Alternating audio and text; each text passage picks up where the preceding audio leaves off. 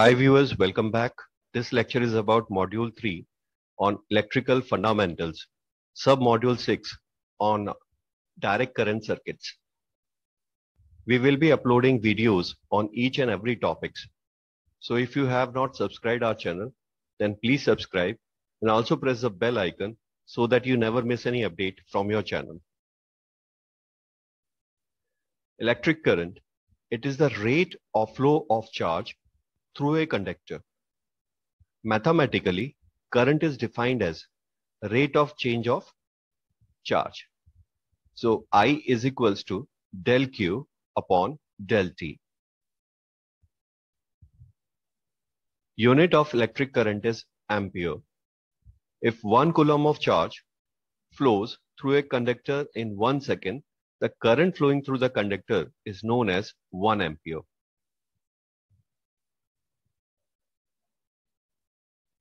A complete circuit is a continuous path for electrons to flow from an energy source through a device and back to the source. If we break that path, the flow of electrons stops and we no longer get energy from our circuit and the device no longer has power. By convention, conventional current flows from the positive terminal to the negative terminal. Electrons actually flow in the opposite direction of the conventional current. Experimentally, it is found that current in a wire is proportional to the potential difference between its ends. This statement is known as Ohm's law. So current is directly proportional to potential difference. The ratio of voltage to current is called resistance. Unit of resistance, ohm. 1 ohm is equals to resistance of a conductor through which a current of 1 ampere flows when a potential difference of 1 volt is applied to it. One simple way of memorizing Ohm's law is the Ohm's law magic triangle. If the value of voltage is asked and the values of current and resistance are given, then to calculate voltage, simply cover V at the top. So we are left with the I and R. So the equation for voltage is current multiplied by resistance. Suppose when we are asked to determine the value of resistance and where we have been given the values of voltage and current, we will simply cover R in the triangle. This leaves us with V and I. So the equation for resistance is voltage divided by current.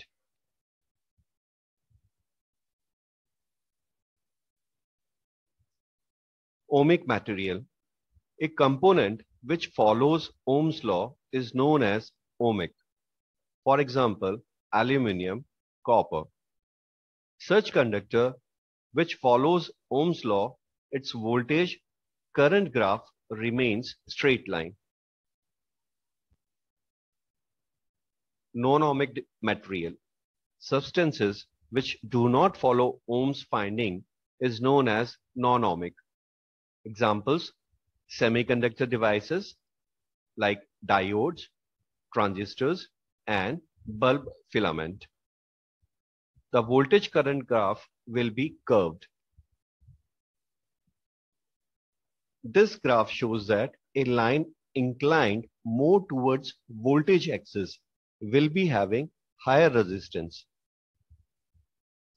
Thus, as line shift towards current axis, the resistance drops. Now we will discuss about electrical measuring instruments. First is voltmeter. Voltmeter is an electronic measuring instrument which measures voltage between two nodes across a device. The two probes of the voltmeter are connected in parallel to the 2 points between which the potential difference is required. The ideal resistance of voltmeter is infinite. So no current passes through the voltmeter. current meter or ammeter. It is the meter used for measuring the current. The ammeter is connected in series with the circuit so that the whole current passes through the ammeter. The ideal resistance of ammeter is 0 ohm. So there is no power loss across the ammeter and it reads total current. Ohm meter is an instrument for measuring electrical resistance, which is expressed in ohms. A multimeter is a measuring instrument that can measure multiple electrical properties. A typical multimeter can measure voltage, resistance, and current, in which case it is also known as volt, ohm, milliammeter. Kirchhoff's law describes current in a node and voltage around a loop. These two laws are the foundation of advanced circuit analysis. Kirchhoff's first law is known as the junction law. The sum of all currents directed towards a point in a circuit is equal to the sum of all currents directed away from the point. As per the convention, current directed towards the node is treated positive and current directed away from the node is treated negative. So here current 1, 2, 4 and 5 are directed towards the node. So they will be treated as positive. And current 3 and 6 are directed away from the node. So we will simply write this equation as I1 plus I2 plus I4 plus I5 minus I3 minus I6 is equals to 0. Or in a simpler manner, we can simply write summation of all current inward is equals to summation of all current outward. The second Kirchhoff law is known as the loop law. It describes as the algebraic sum of all the potential differences along a closed loop in a circuit is 0. So summation V is equals to all the voltages across the loop. So we will write V is equals to V1 plus V2 plus V3. Sign conventions of Kirchhoff's second law. If the current flows from negative terminal to the positive terminal in the circuit, then the electromagnetic force of the battery is positive, otherwise negative. And if we are moving in the direction of current, then the potential drop across the elements will be treated as negative. So here, if you see the example, we are moving in a loop from B to C, C to D, D to A, and again to the B. So source voltage, its current is moving from negative to positive. So it will be treated as positive. Thereafter, we are moving towards resistance 1. Current is entering from point B and it is exiting from point C. So we are moving in the direction of current. So there will be a potential drop. So it will be taken as negative. So minus V1, similarly minus V2, minus V3, and this will be equals to 0. So we will simplify this equation and Vs is equals to V1 plus V2 plus V3. Series circuit.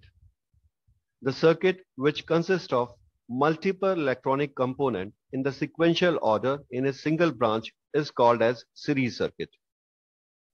Series circuit has a single path to pass current. The same current is flowing through each component or load.